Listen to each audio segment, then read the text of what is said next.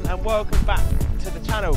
Today we've got this Volvo V60 Cross Country V5 spec in Silver Dawn, and I think we have to agree in this colour combination, in the metallic Silver Dawn with the black contrast bumpers and the dark 19-inch alloy wheels, it really does look very impressive.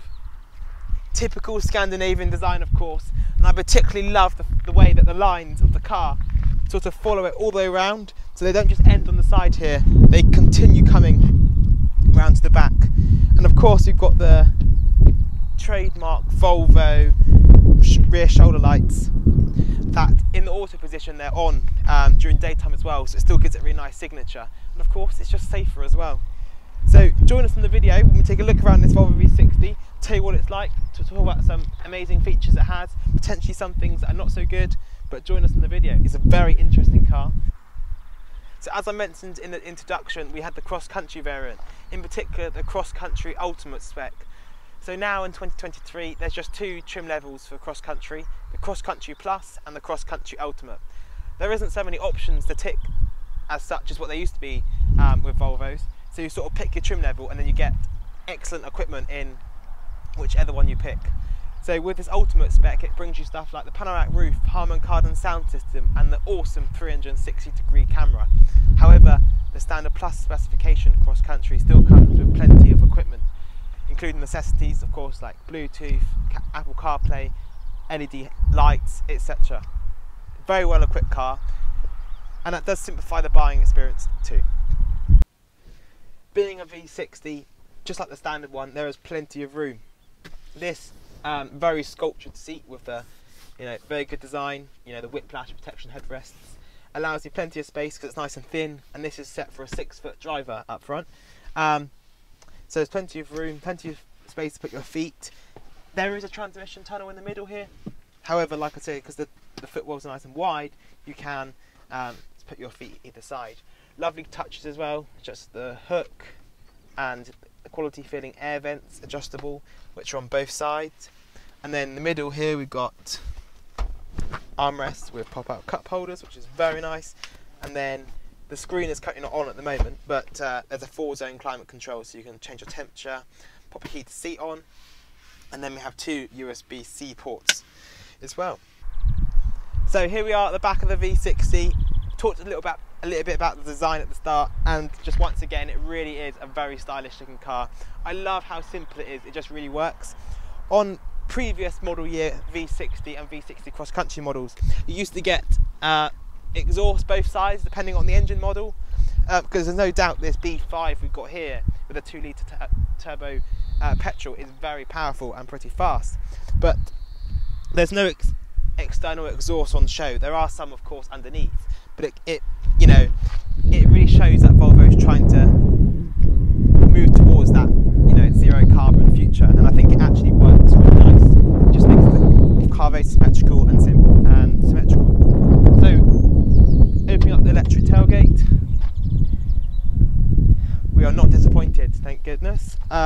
Huge load space, and one of my favourite features I've always loved in Volvos that you get on some of them is the luggage divider and strap with hooks. So if you go shopping for just a couple of bags, it's not going to just roll around the whole boot. Of course, you've got first aid kit there, of course. This particular vehicle has got the optional spare wheel, so it's not a standard feature. However, it's not that expensive to choose, and it's a nice feature to have. And we've got 3 LED lights in the boot, one there, one here, and a 12-volt socket as well. So it's always nicely illuminated, even the gloomiest of gloomiest winters.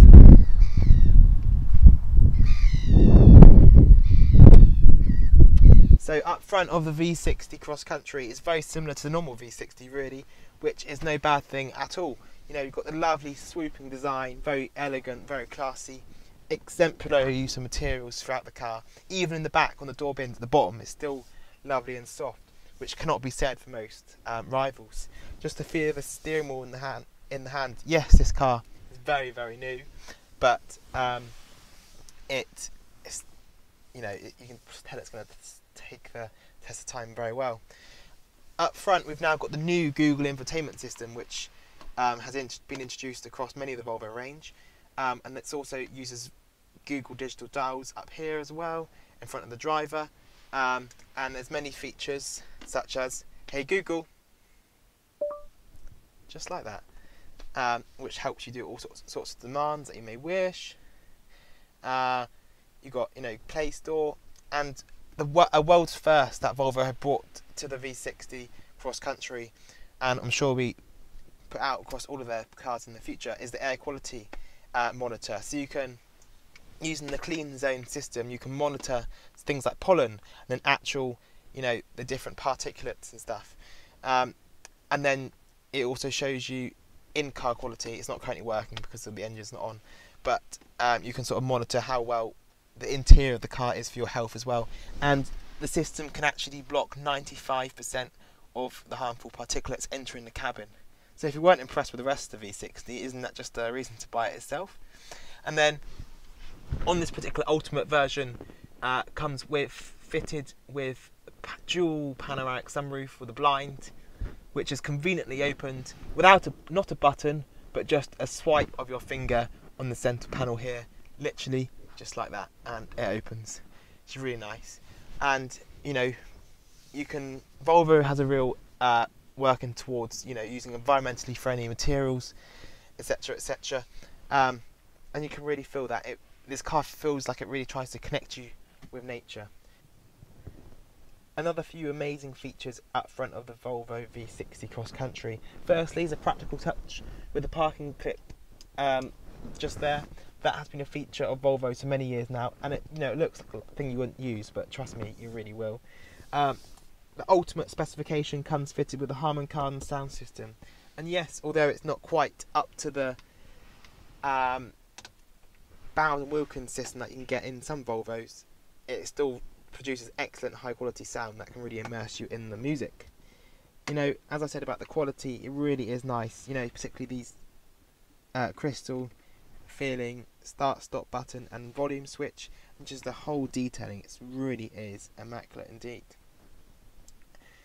You can access your driving modes. There was a day where you could access your driving modes for a little dial just down here, but that has actually gone now, so it does have to be accessed through settings and driving, and your off-road mode is just there. And here's digital dials, very clear. And then up here you've got the lovely frameless rearview mirror, which really does add a classy touch to the interior. And of course the interior looks nice, just as nice as the outside, so in combination it looks absolutely lovely. But no, in all seriousness, the V60 outside and inside looks great wherever it is. Whether that could be off-road as well, because we're in the cross country. Here we have the owner's book for the Volvo V60 Cross Country. You don't get the full size of owner's manuals like you used to get in old cars, but even to have a small little booklet is really nice. And we've even got a physical service booklet here, which still allows the dealership to stamp the pages. If I can find it. Here we are. It still allows the dealership to stamp the pages, so there's no faffing around with that online service history. So just give this to the new owner if you are stupid enough to get rid of this car. And then there's some sort of really important features out the owner's manual there. Yeah, it's a nice little foldable pouch with Volvo embossed on it. Looks very premium. So when it comes to choosing your engine for the Volvo V60 Cross Country, it's very easy because there's just one, which is the B5.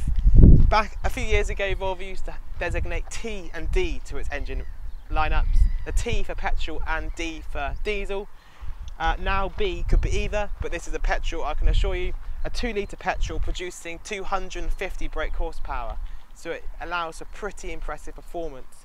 It'll get to 0 to 62 miles per hour in 6.9 seconds, which for such a practical family car is really very impressive. And even around the corners as well. We've got a sufficient amount of ground clearance here for small off-road obstacles. Perfect for the snow. Put some winter tyres on here, and I think it'd be a proper Swede mobile. But bad joke, that was really bad. But yeah, in all seriousness, it also comes with hill descent control, and the off-road mode helps you go crawl for a little time at slower speeds as well, so it is pretty good for off-roading. It's also got a reasonable towing weight as well, and you can specify to have a deployable tow bar on the options list. But yeah, the automatic gearbox slushes the gears together, and it does a reasonably good job at making the car as efficient as possible. Of course, it is a 2-litre petrol with 250 brake horsepower, so it's not going to be the ultimate eco MPG car. However, Volvo do claim on the LTP cycle that it will do around sort of 36 to 38 miles per gallon, and judged based on our driving, I wouldn't say that was far wrong at all. That probably is about right. So it's pretty good. And now in the age where petrol is slightly cheaper than diesel to buy, it's a very good option, and I do not think it's going to be too unaffordable to run. Moreover, what's importantly is the fuel tank is over 70 litres, which the Cross Country has a bigger fuel tank than most of the other V60s, so you can go extra far per tank of fuel. When we filled this car up, it was showing about 560 miles between fill-ups, which is pretty impressive. I guess you can go cross country with it. As I think everyone knows, Volvo stands for safety, and ever since they introduced a seatbelt all the way back in 1959 and made it patent free for every car manufacturer, the word Volvo and safety have just always gone together, and Volvo have continued to pioneer with many aspects throughout the years, and this V60 Cross Country is no exception, coming with a world first feature at the time actually, which is run-off road protection. So the car will sense if it thinks you're going to go off the road and have an accident, and it will sort of prepare the seats in a way that will minimise the forces on your back. Also, of course, we've got things like blind spot monitoring, help you spot cars in your blind spot, oncoming traffic mitigation. So if you're accidentally start to swerve out your lane, and there's obviously of course oncoming cars, it will actually steer you back to avoid an impact. And of course, city safety, which has come a long way since it was first introduced in 2008 with the first generation XC60. It now stops for cars, humans, cyclists, and even large animals as well. So the safety is its top priority, and it feels it as well. Not just have we got the safety features, technological safety features, but we've also got the rigorous build quality and the high quality sound. The high quality sounds associated with that build quality and the technological safety it has.